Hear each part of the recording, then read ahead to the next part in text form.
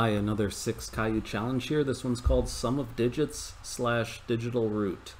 The digital root is the recursive sum of all the digits in a number. Let me explain. Given n, take the sum of the digits of n. If that value has more than one digit, continue reducing in this way until a single digit number is produced. The input will be a non-negative integer. Check out the examples. For 16, right? That will break down into 1 and 6, right? Those are the individual digits. And you add those and you come to 7. And you're done because you have a single digit. You're at the digital root, what they're calling.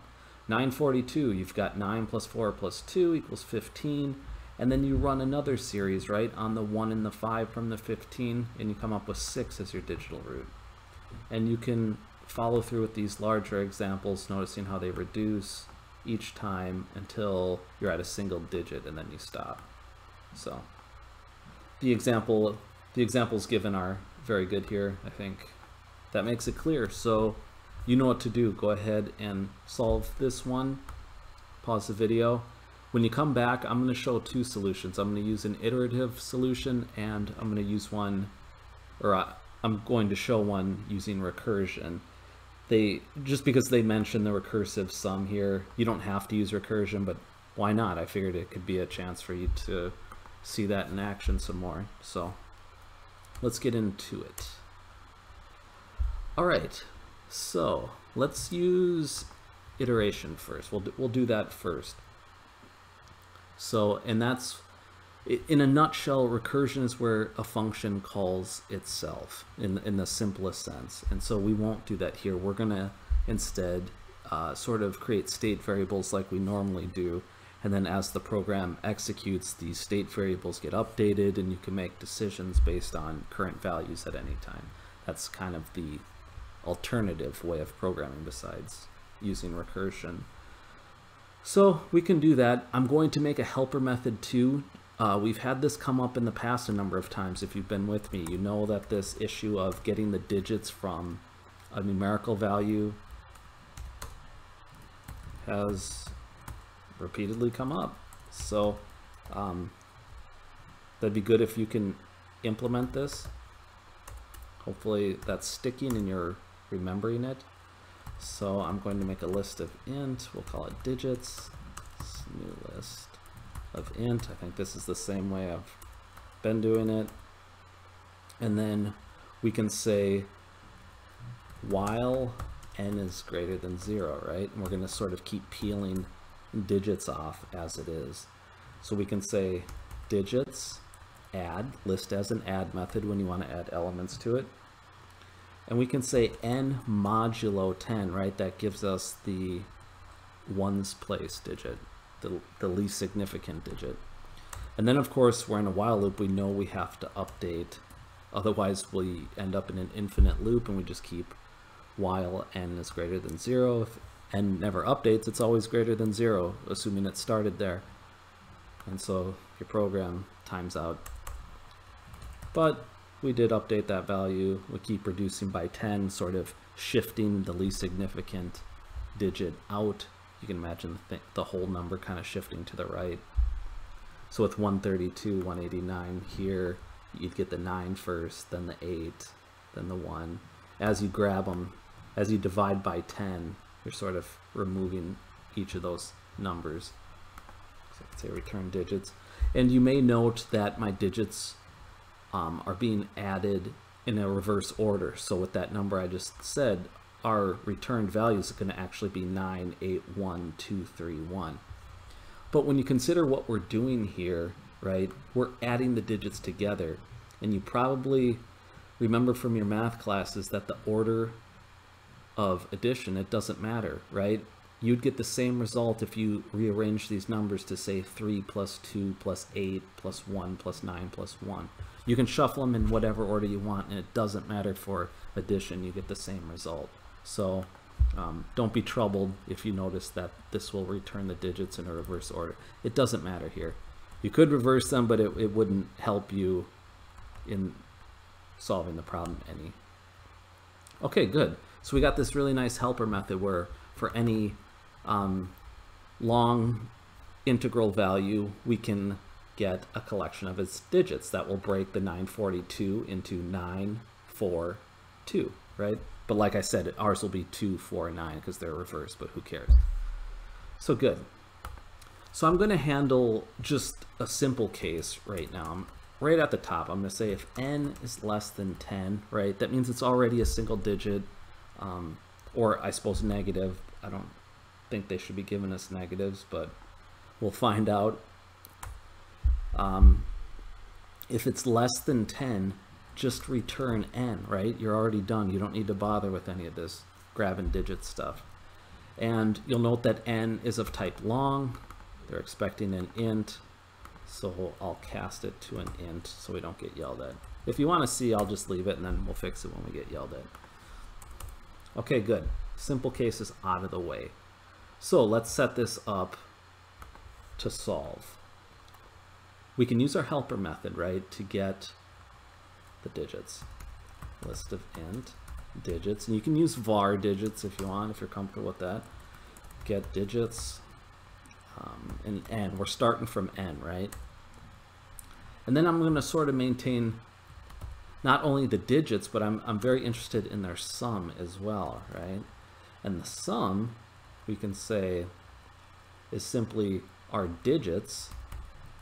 And we know we have the sum method. We've used that a lot, right? We just got to bring in link. Okay.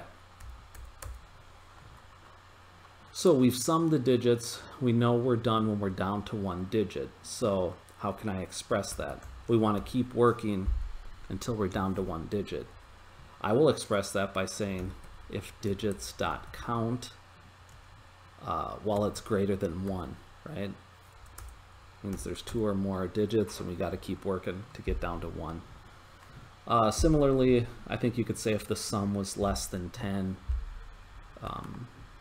that I think would work. I'll do it this way.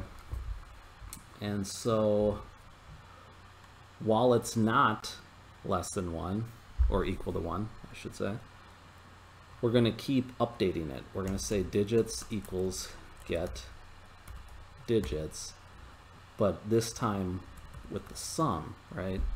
We're going to get our digits, we're going to sum them, you know, that 1 plus 6 happens, and then we get the 7, and then we check, you know, hey, are you down to one digit? In that case, we are. So you pop out of the while loop. Otherwise, though, with these multi-step ones, you got to keep going, right? You had 15, you got to go through the while loop, and you're going to get that sum of 1 plus 5 is 6. So digits equals get digits, we have that. Then we can say we update our sum value as well, right? Digits sum, same thing we did before, right? So it's just updating the values. It's just like what we did here, but as we loop through, we got to update them, right? Otherwise, you never get anywhere. You don't progress if you don't update these values, and we're sort of kind of crunching the original value down. You can think of it that way. And then finally, when you're done, let's return digits 0. Like I said before, digits is already composed of integers, so I'll just grab the first one. You could return the sum here. I would say you could return the sum as well if you wanted. You're just going to have to cast to an integer. And yeah, the sum wouldn't necessarily work well in the while loop. I think I said that before, but you could use sum here. You just got to make it to an int instead of a long. So something like this should work, provided I didn't make any of my boneheaded mistakes. Let's give it a whirl. Oh, system link, right? I know that's definitely wrong. List, yeah, we use list, so remember where that is? System collections generic. And even though sometimes it's frustrating typing these out in here in the browser, it's kind of nice that it forces you to learn some of those. Okay, so cannot convert from type long to int on line 9. Remember, we talked about that. I said we get yelled at, so let's go ahead and cast that. But you got to see it, right?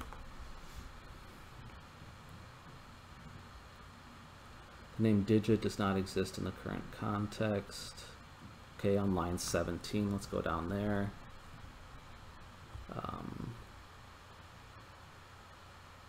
Oh, sure. Yeah, there is nothing named digit, right? I called it digits. I apologize if you've been screaming at me this whole time. Cannot convert from long to int on line 29. Let's go to line 29. Yep, same thing. Digits, n is a long, right? And when I do that modulo, it still comes out as a long, so I'll do another cast.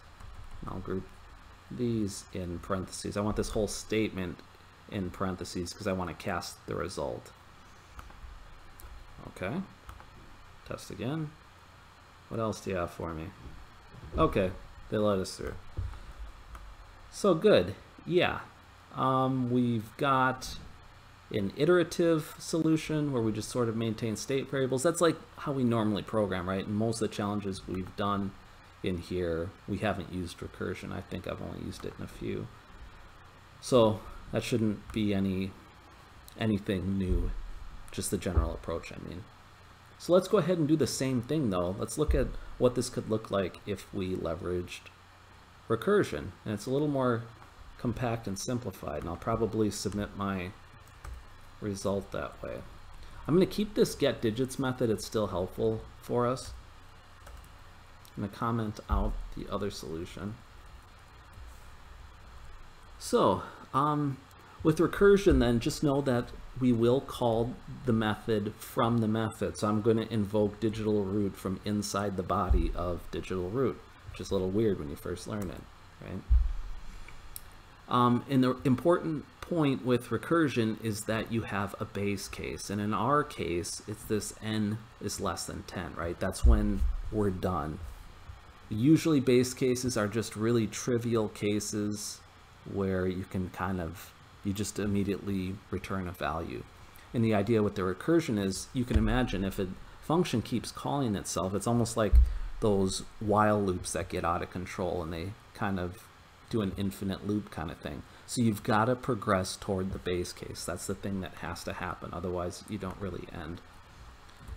So let's do that. Let's work towards that. I'm going to still use, you know what, I'm going to keep the list int of digits. Oops. Right? Now, I have the digits, and I'm going to return digital root. Like I said, we're going to call the method names. We're going to invoke it from itself. And I'm going to say digits sum. And so kind of think about that for a minute. Let's go back to the instructions. I got the digits for the current value of n, right? If it was less than 10, we're already done. We're out of here. We got our answer. But assume it's, 942. You're going to get those as individual digits. And then you're calling the same method now on the sum. And the sum of the individual digits, it's probably very clear that it's always less than what the original value is. So we're always moving down towards this n is less than 10 base case. I'm not going to go into a mathematical proof that it's always decreasing, but I'll just say briefly that you can imagine a series of ones place values gets trumped pretty quickly by numbers that have weighted values like 4 tens and 9 hundreds, right?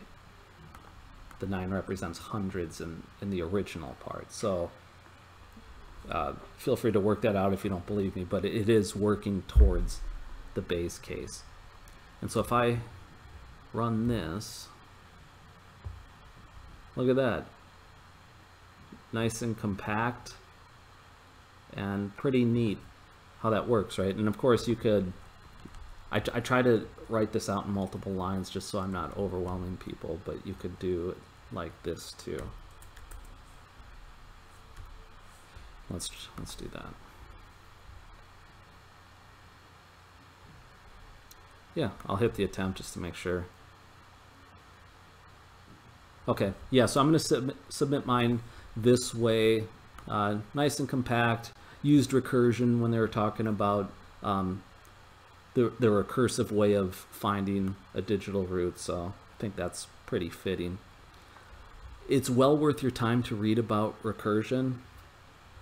If you're serious about programming, it's going to come up, and it is very much your friend sometimes too. So that'd be worthwhile investment in my opinion. I'm going to delete my commented out part. I'm sorry too about this earlier where I said I think you could use sum here, but I don't think you'd want to do that. I'm thinking of larger numbers with ones and zeros where maybe your sum was low for a large number. So don't stick with this. Okay, I'll remove that. Get digits is nothing new, right? We've done that. Same kind of helper method. And there's the actual solution. I like it. I think I'll stick with that. I'm still using sum. Okay. I'll hit the attempt again since I cleaned up. And submit.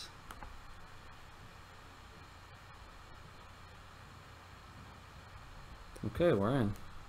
And yeah, you know, look at this. You got all sorts of clever answers to look through here and learn from.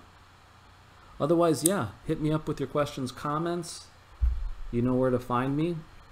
Otherwise, we're going to keep moving on. Thanks for watching.